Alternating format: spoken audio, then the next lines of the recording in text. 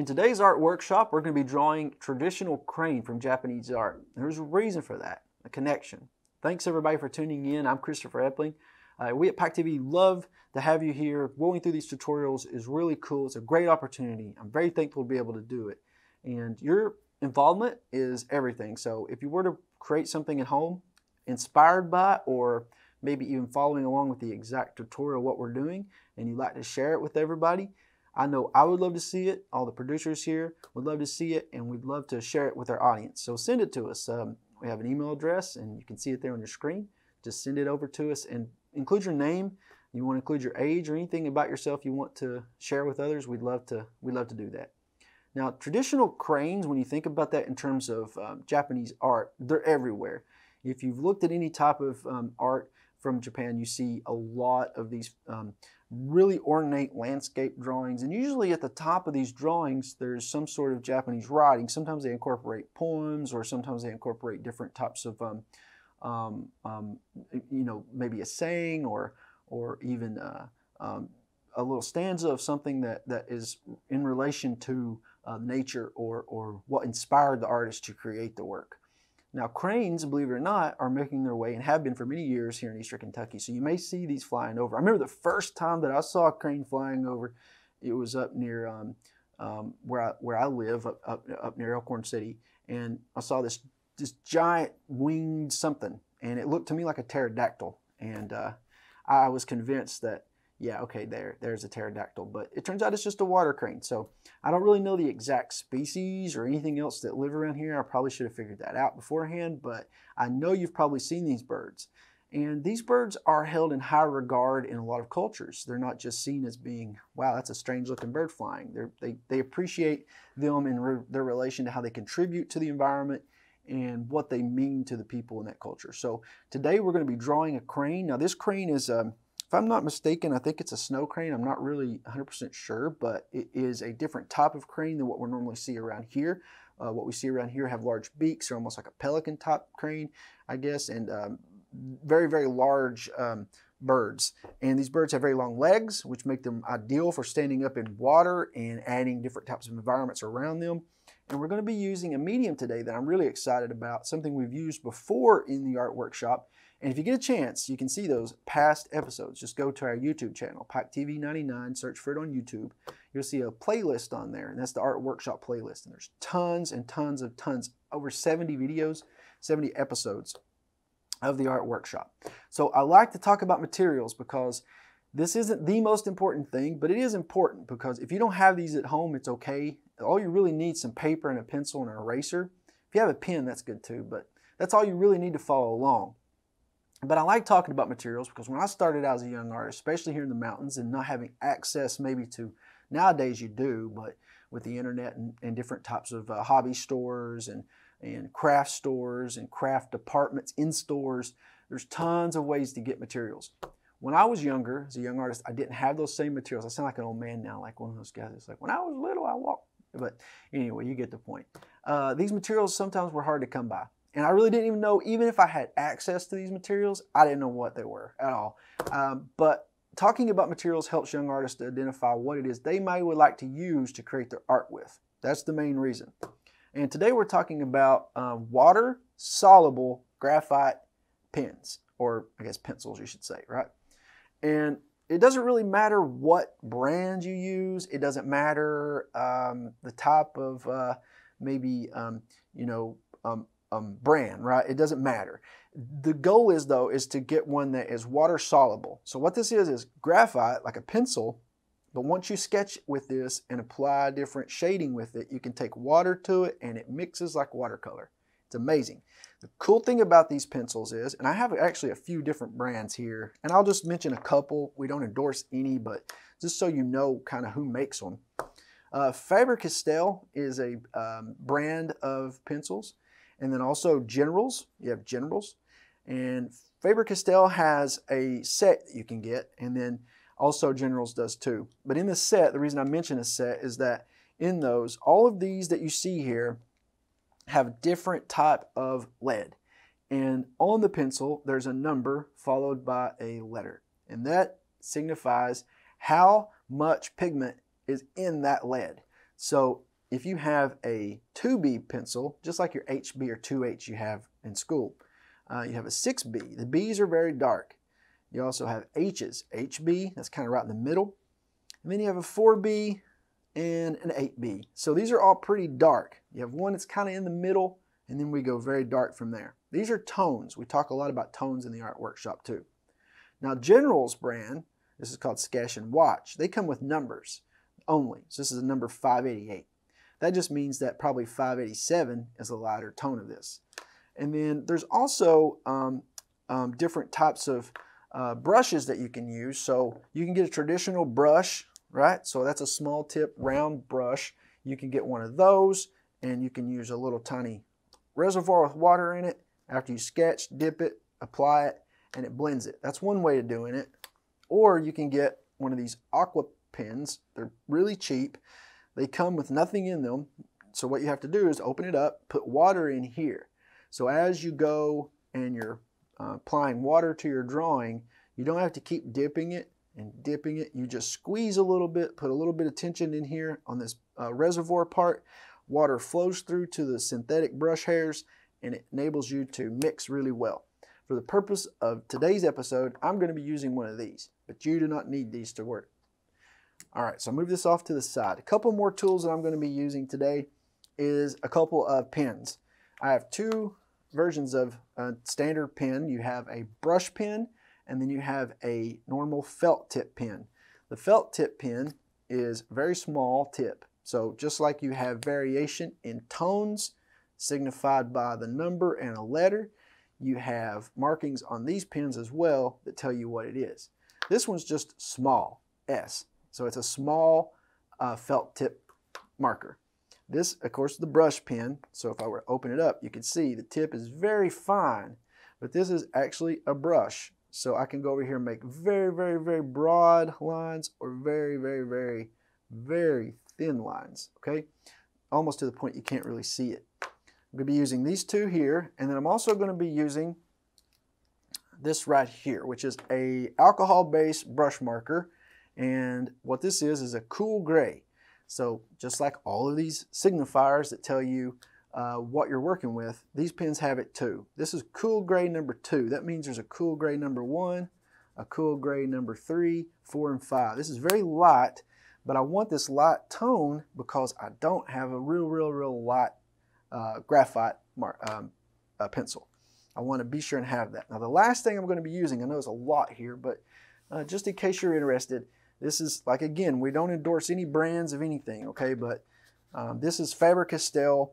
This is colored pencils. Now the cool thing about these colored pencils is usually colored pencils are wax based. That means the pigment in here is made up of wax. So when you go and you blend them, you have to keep blending them on top of another color. So you put down a light blue, get a little bit darker, go over top of the light blue. You can do these the same way. You can work with these pencils the same way, but this has a variation in it. If you get one that's oil-based color pencil, you can do something really cool. You can blend them like you do traditional color pencils, or you can get a little bit of Gamsol, G-A-M-S-O-L, turpentine, some sort of a paint thinner, which can be very toxic. I highly recommend going with something with Gamsol or linseed oil, and these are less toxic. And what you could do is apply a little bit of that Gamsol to your brush, and you can go over top of your color pencils, this type of color pencil, and you can blend them. So we're not going to be using any Gamsol today. This is more for highlights of what we're going to be doing. And we don't need all these colors either. But if you do like colors, they come with a lot of different ones. So each one of those are signified by a number. In case you need to replace one, you use one more than the other, you can get them. If you get one of these sets, any set of any color pencils, sometimes they come with different techniques, a little book that tells you how to use it. The cool thing is you can erase them, you can blend them, you can use different methods of application such as a sander or a rubbing stick. There's tons of ways to use this medium. For us today, we're going to be very basic. We're just going to be coloring with it and blending a little bit, okay? So here's the tools. Now we're ready to start. Starting out, this is going to be the area here that I'm going to be drawing in. So think of this like if you were to take a piece of paper at home, lay it down tall ways, right? It's more tall than it is wide. And we're going to start off in the middle of our page. right here in the middle. And I use a method called the Marvel method. We went over this a lot. But I want you to go ahead in the middle of your page and you're going to draw an oval right there. Hopefully you can see that pretty good. Coming out from the oval, I want you to draw a straight line. This is the beak of the crane coming out like this. So this little line comes out and back in. So you form this kind of like a little block sticking off of the oval. Now the crane's head is not going to be this big, but we need this here to show where all the area for the feathers will be. The head actually comes up, and you go ahead and trace along with me. It comes down like this, and it makes a curve, right? The cranes have this very, very, very distinct curve line to their neck. Come back over here just below this block you've made, and you're going to draw a line coming back in this direction now, like this. And what that does is it forms the under part of the crane's mouth and head. Up, around like an S, down, and then this line here. Now what we can do, eraser too, if you haven't, got to have an eraser. So if you have an eraser pencil and a pen and paper, you can pretty much follow along with any one of these episodes. I'm going to go ahead and get rid of that side of the oval there. And what I want to do now is work primarily on the body of the crane. So the body of the crane, you want to make an oval that's slanted. So take an oval and turn it on its side. Sketch that out lightly on your page like that. The neck of the crane will come down, and then we're going to have some feathers protruding out right here. Okay, so you can go ahead and sketch a few of these little like lines, jagged lines going down this side. Once we have that, I want you to jump back over to where you drew this oval, and you're going to draw this line coming down to represent some back feathers. So a few more of these little jagged lines coming back up. Once we have these jagged lines, we pretty much have the body of our crane now. You can seal it off with a line right here. Don't make the body too thick because you want it to have long legs coming down and going into the water. Now as I'm drawing, and as I can start to kind of put more detail into my work, I erase some of these lines. I don't need them anymore. I've already established where the work's going to go. I know where the line is and all the features. So go ahead and erase some of those. Because if you have those hanging around too much, what happens is things start to blend into one another and it becomes a little confusing. Jump down at the bottom of the crane and you're going to draw a line coming straight down, just like this. Straight down from the crane. I want you to fill that in though. Don't just leave one line. So you're going to draw a parallel line, or at least one that becomes a parallel line, coming down, and follow that line all the way down to the bottom of your page like that. This is actually going to extend outside of the picture frame. Now the back leg, well actually in this case it's the front leg, is going to be bent. So this is going to come down, so draw a line coming down in this direction, and now this is going to come out towards the front at an angle. So it's going to come back this direction like this. Once we have that drawn, you can go ahead and do the same thing you did here by putting a little bit of thickness to the beginning of that line and then a parallel line running straight down to the foot. Now we have the claws, not claws, I guess, the little toes of the crane, I guess you could say, coming down. Toes, I guess cranes have toes. And there's just 3 of those, 1, 2, 3, and that should be good. Now, we have the basic features, but there's a couple of areas that we want to be sure and have be distinguishable in our drawing. The first is right up here, just at the base of the neck. You should have a line coming up and then arching down. So it's a little bit of a bend right there, okay? And again, once you've established a line, and you can get rid of some of these others. Remember I had you draw this large oval at the beginning that I said was too big. The reason for that, the line that's coming down the back of the head, connecting to the neck here, this line is actually to help us know where the feathers are. The real meat, I guess, of the crane will probably stop about right here, right? And then come down. But the feathers are protruding out from it quite a bit. And we want first to have a line coming out and back up. So that's one kind of large feather coming off the top of the crane's head. And then add a second one just below it, like that. And then once you have those two, be sure and keep that nice rounded S shape to the back of the head up here. But you want to kind of go ahead and make that a little more narrow. It doesn't have to be so wide. That oval, though, really helped to guide where our lines would be and where the feathers are going to be out. So I have 2 feathers sticking out here, and then the head of the crane coming around, and the neck of the crane coming down, like that. And you can continue to work with it and get it the shape that you want, as long as you have a kind of a nice S curve to this, especially right here in the front, then that's really what you need. Sometimes I will draw a line and I'll see where it's at. If I want to go back in and work with it a little more, I can. So in this case, I'm going to go ahead and put some more feathers. I want to make these lines pretty distinguishable. Come out and back in towards the body, like that. Okay. Now the eye of the crane is pretty small. It's about right here. So you can go ahead and put that in there, a little circle. Okay. And once you have that, the beak of the crane comes back into the head a little bit. It doesn't just stop right here at the end. It kind of comes out, and then it also comes into the head just a little bit here. Now let's work a little bit on our background. So we have this crane representing the foreground of our drawing. We need some stuff in the background. Real simple stuff. Japanese art, sometimes simplicity is more important than all these complex things. What I mean by that is, all we really need is a branch coming up. So draw a straight line coming up this way like that. Once you have that drawn, draw a few lines coming out from it. Different directions like that. Now, with this being drawn, we want to add something down in this corner too, because it kind of balances things off a little bit. And a lot of times in art, you'll see that. Down here, we're going to put a couple of flowers. So just draw like a guitar pick shape first, then another one, and do 2 more, kind of making up the petals of a flower right here. Okay, you should see 4 of them. And then draw a little line coming out from that, little tiny segment broken, and then 1 more up this way, like this, with another line coming out from it. These lines that you have extruding from these primary lines you've drawn need to have a little bit of something on there, such as color or something. So we need to put something on there that can hold color. So I'm going to put a few leaves. You don't have to put a lot, just a few here and there. They don't necessarily have to make this, filled out completely, just a few. And the other thing we're going to do is in the background, what's happening way out here where there's white behind our crane, we don't want to add a whole lot of detail there because, like I said, a lot of the Japanese type style traditional artwork doesn't have a whole lot going on in it.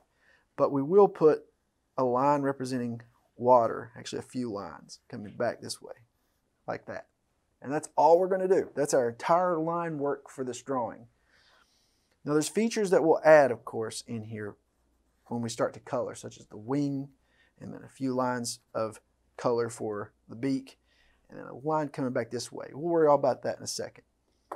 What I'd like to do now, though, is go ahead after we've established all of our line work, and I'm going to jump in with my brush pen, and I'm going to trace over all the pencil lines that I want to keep, and I'll get rid of the lines I don't. For the lines making up these branches sticking out, you don't have to draw 2 lines to make up those branches. So it's not really 2 parallel lines, just a straight line. You can get that by black. If you have a brush pen at home, or if you have even just a felt tip pen at home or a Sharpie, that'll work perfectly. Come out like this, a few more leaves, just trace over these lines. I'm going to do the crane next. So the feather coming up to the top of the head, and then a little bit of an arch here out to the beak, like that. And then, of course, the lines making up the back part of the beak here. Now I'm making these little tiny cross hatches and little tiny lines for feathers. And you don't have to seal them all off either. You can just make a little line there. What I mean by that is like a line and a line and a line and a line. Because we really don't have to make this look, completely 3D. It's not really necessarily about that. It's about just giving the impression that these are feathers coming out. They're very light. When you draw 2 lines representing something like these legs here, 2 lines making up that, it gives a heaviness to it. That's the best way I can describe it. But we want this part to be really light. The wing, of course, these a little bit more. There we go. and then trace over the lines for the leg, both sides here, and then down here at the foot, and then this 2 lines making up the back leg. And now for the water, literally you're just putting some straight kind of these jagged lines that go back and forth with your pen. Go back and forth and make some lines kind of going off. Get lighter or thinner with your line if you can, the further away you go. Now let's go ahead and trace these leaves real fast. Then we're at the point we can start putting in some color and some grays. Another thing you're going to find with Japanese art and traditional art anyway, and I think also some modern art too, although I'm not real familiar with a lot of current modern art in Japan, but what you'll find with a lot of traditional stuff is that there's minimal color.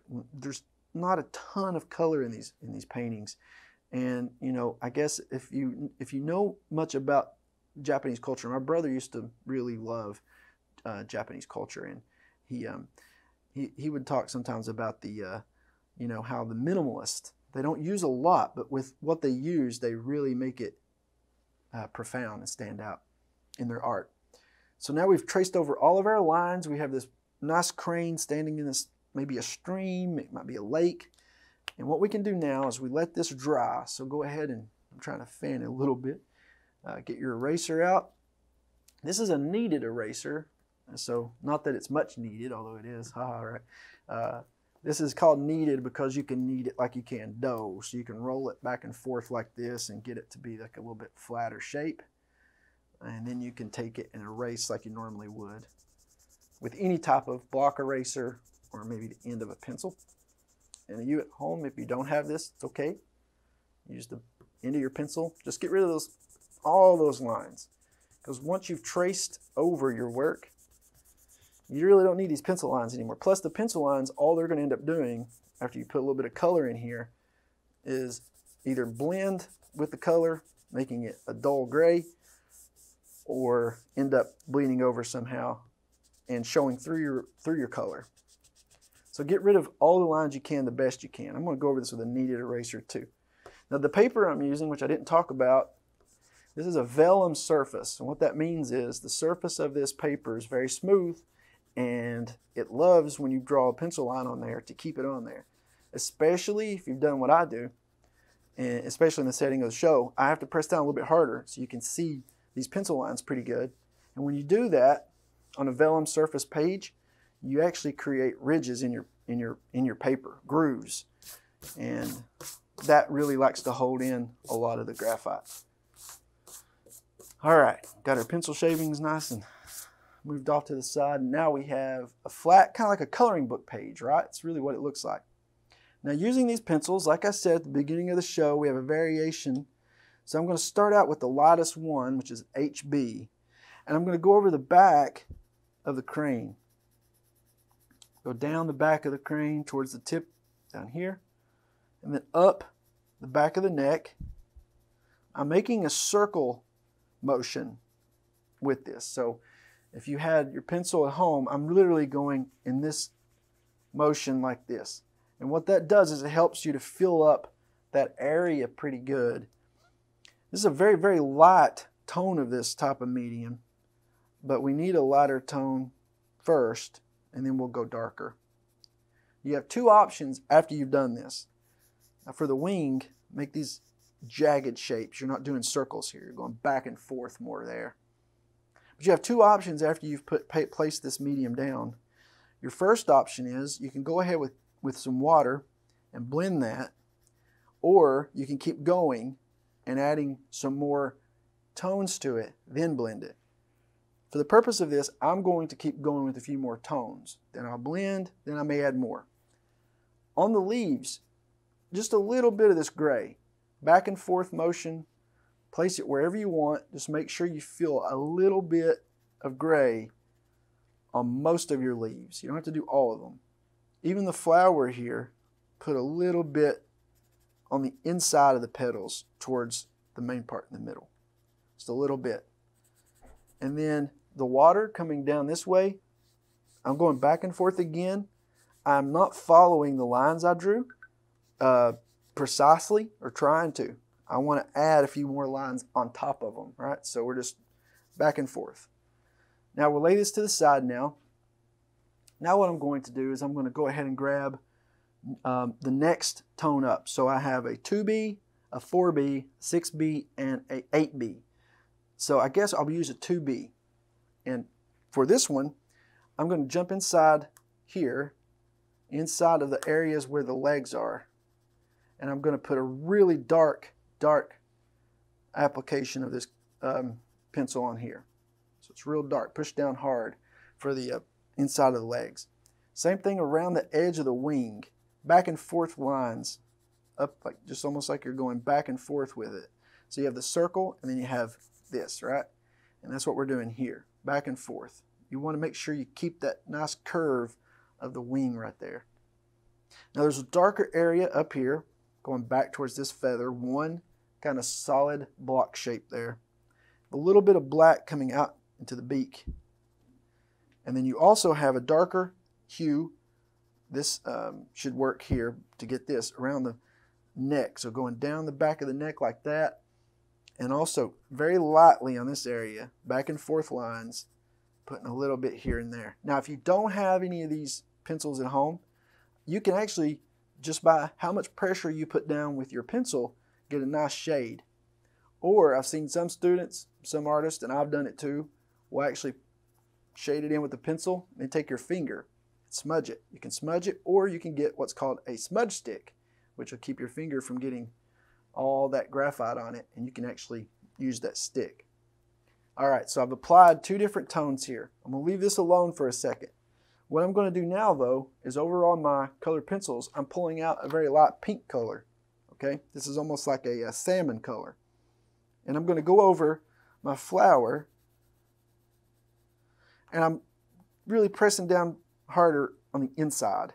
And as I get out towards the edges, I'm not pressing down as hard. Like that.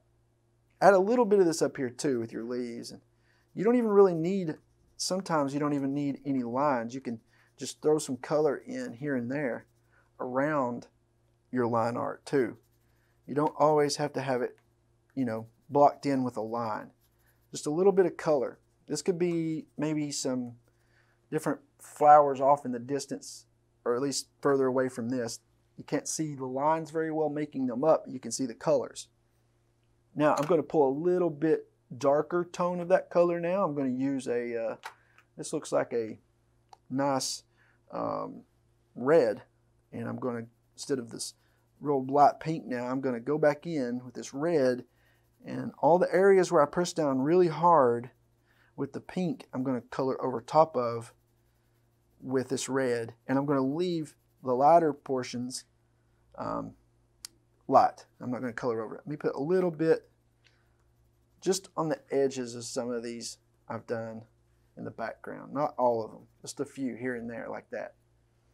Once you have that drawn, we're not really going across the whole spectrum of colors here with our color pencils. We only needed a few because there's minimal color in Japanese art. I forgot a little bit of pink here by the beak, right there. Now I also want to use some yellow, and I'm probably not going to use the bright yellow. If you have a choice, you may want to use something that's maybe closer to a light brown even. But I want to go out here on the beak and put some color coming out in this direction. So we have a little bit of color for the beak, and then the rest of this pretty much is black and white minus a few shades of this red and pink. I may go ahead and put just a little bit more shading on some of these branches or flowers or leaves. I'll get it right in a second. Just so that it's blended in a little bit more on the areas where it's darker, like that. So you can still see the white of the paper. And the last thing I want to do is just keep it very, very simple. I want to jump in with a nice light blue color, and I want to go on my water, put a few lines, not many, a few here, a few there, maybe a few on the side too, like that. So you can see that this is a very, very, very minimal application of color. But now what the exciting point is, I get to use the marker. So what I'm going to do with this is I'm going to jump in now. I'm sorry, the water brush. And I'm going to start to blend these grays in.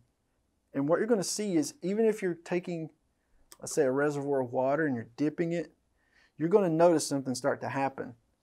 As you're starting to color in, to wash over the grays you put, you keep some on the brush. And you see that little bit of gray tone right there I just used? I have nothing on my brush, but because I am tracing over and getting pigment on my brush, it stays on there. That's a good thing though, because what you can do is continue to work with the pigment.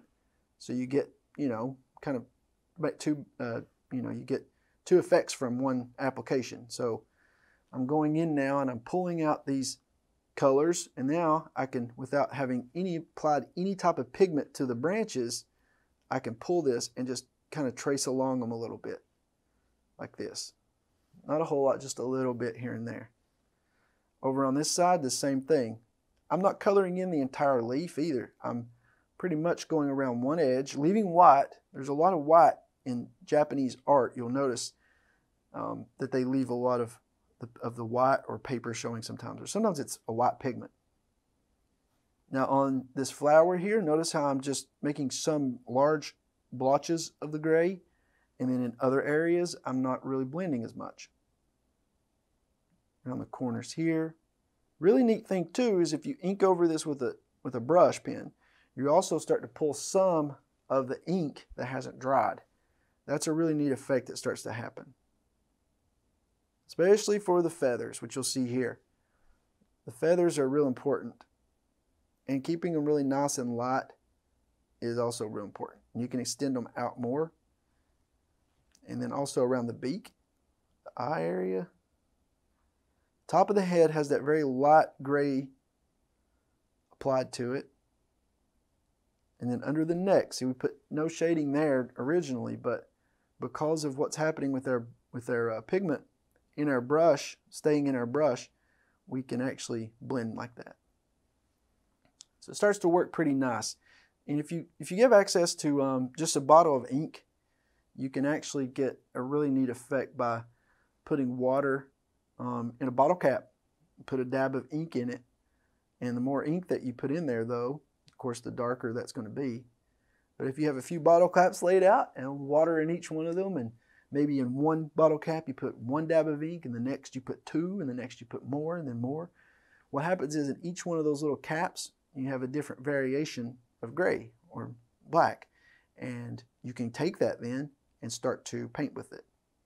So you really don't need all these fancy materials. You can really get the effect from these by using just common sense with things. The legs have to be very dark. As you come down, watch kind of going over top of your other line. Leave a little bit of white showing through as you get towards the end, toward the feet, like this. A little bit of white there. And then what you want to do too is your water that you've put down, going to actually get this wet a little bit, get some of that gray off of it. I'm going to go back and forth like I did originally. Back and forth, and I'm going to go over this now, blending these grays. So you still get this back and forth line, but you're starting to blend some too. Back and forth, like that. There we go. Maybe pull some of these lines even from out here. And that's what you're left with. You're left with a very minimal, in terms of how much color we've used, painting, but at the same time, it looks almost as if, all of these things are filling up this space well. Like there could be a lot of things behind these leaves out into the distance. Even though there's nothing there, your eye kind of wants to fill that in. Your imagination does. You could keep going if you wanted to. I think now I'm going to use a very dark hue of this. So I'm going to actually go all the way to 8B. And I want to put some shadows in here. And so what I'm going to do with that is I'm going to go over certain areas that I want to be very dark, especially around the edge of the wing here is one area. And then I also want this line making up the feather up here to be dark. It's actually a line, it's actually a color of the crane right here extending out towards the eye. And I want to put some shadows of some of these leaves too. So literally solid black shapes that resemble the shapes that you have up here that you can see some gray in. This gives like a silhouette, and you'll find this also in a lot of Japanese art, are silhouetted colors on top of areas that doesn't have a lot of color to it. Just solid blacks on top of very light pinks, light blues, dashes of yellow, and then you have some very solid black shapes. Maybe down at the bottom, put one right here and here. I'm coloring all this in, and I may take the brush over top of this, but I really don't have to, because at this point, you know, this is pretty much going to speak for itself because it's solid. But if you wanted to put some black on there, you can. So you can kind of see how that starts to give the effect that there's some shadow going on. It fills things out a little bit. But like I said earlier, you know, if you're trying to go for this look, you don't really want a whole lot of color. So around the edges of some of these branches, around the edges of some of these leaves I've already drawn, I'm just drawing another leaf like this, and then I'm coloring that in solid, just like that. And it kind of helps to fill it out. Now, there's some areas you can see that maybe needs more than others, and you can go back over your drawing after you stand back and look at it. You can say, well, this area might need a little more attention, this area might, so on and so forth. You can continue to work with the drawing as much as you want, but you kind of get the effect, though, of a Japanese traditional artwork. Always sign your work, be sure to do that. So, put my name on here. And if you wanted to, since we have a little bit more time, I brought in this brush marker, and I'm going to go over these areas here that I've colored in solid. But I'm going to take this very light gray that I showed you earlier, and I'm actually going to start to go over some of the areas of the crane back here towards the back of the head. And what I'm doing is just touching this up some, making sure that it's filled up a little bit in the areas I want it to be filled up in. And you don't want to use too much of this, but it helps if you don't have, let's say, this light of a gray in these pencils. Go back to my brush marker again. Now here we go. This is where we're going to really pull out the black on these silhouetted leaves. Go over top of it with your water. And like I said, you know, once you start to apply this on here, you're going to get that pigment in your brush, so you can continue to work with it. So you could basically, you know, fill in this leaf here and jump up here and put a silhouetted leaf there. One down here maybe. And sometimes you don't really need to attach them to anything. You can just put them kind of off in the distance. Just a little bit of some leaves kind of hanging out back there in the background. Down at the bottom, I fill in a little more around this flower. The more, the darker tones that you use around the flower, the more the flower is going to stick out. Up here at the top, I have a few more leaves that I haven't gotten to yet. Being very loose with it, that means I'm not, you know, I'm having fun with it. So I'm just applying it loosely on here just to make sure that I cover this area up. And now, what I'll do is I'm going to go around the drawing with a very light tone. I think I'm going to use there's 2B and there's HB. I think I'll use the 2B again.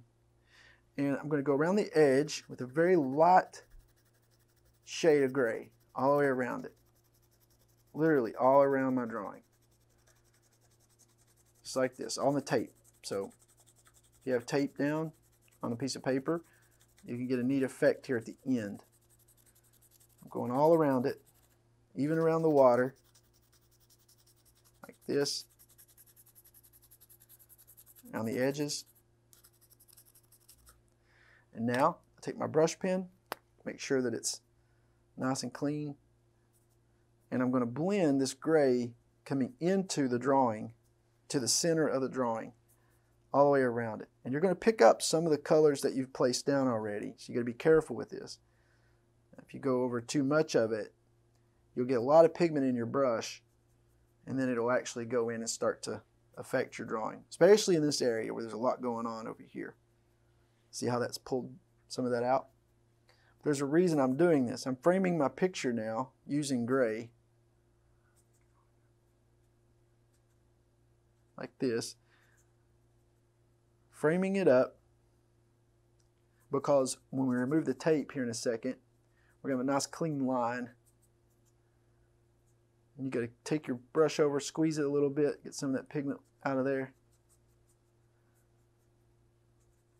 It's a very light gray. It's hardly noticeable right now anyway, unless I get a hold of that beak real bad and mess it up pretty bad, which could happen. Grab some of it, that's okay. We can adjust that later. Coming down the branch and into the middle of the drawing like this.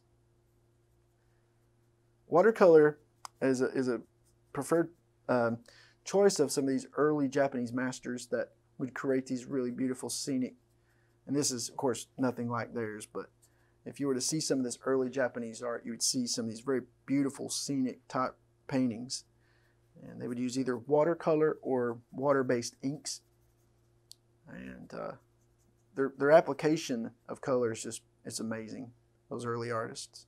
So right here on the beak, you can notice I've kind of smudged that out some, so that's a good example of allowing your stuff to kind of dry a little more first, but it'll work okay. But once we have this done, now I'm going to remove this tape, and it should block out our drawing. So even though that gray is very light, now you should be able to see it once it's compared to the outer edge where the white is a little bit better.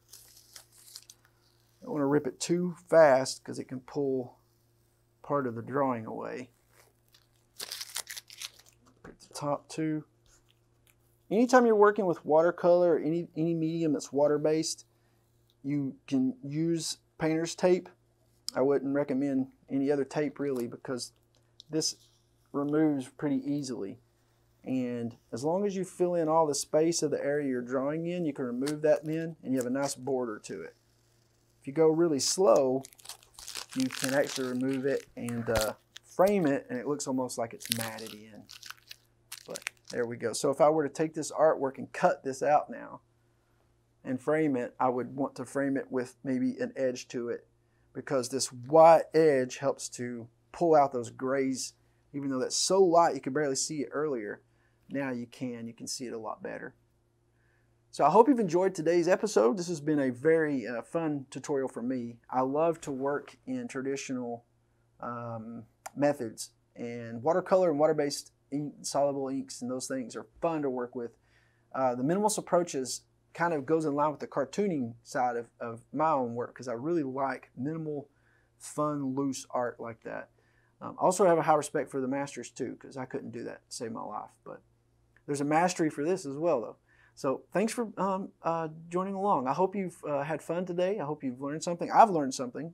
I've learned that you should let your artwork dry really well before you start putting more medium down. I learn that every time I do the show, though. It's not funny, but thank you so much for tuning in. Please share your work. Like I said, we'd love to share it. Just send it to us at our email address, and we'll include it on the next show. So thanks so much for tuning in. Hope you enjoyed the crane. If you see a crane now, again, out in the wild, it's not a pterodactyl. I know that now for sure. But think about how some artists have used their environment and things in nature to represent themselves in the region they're from. And you can do that from here too. You don't have to be in Japan, right?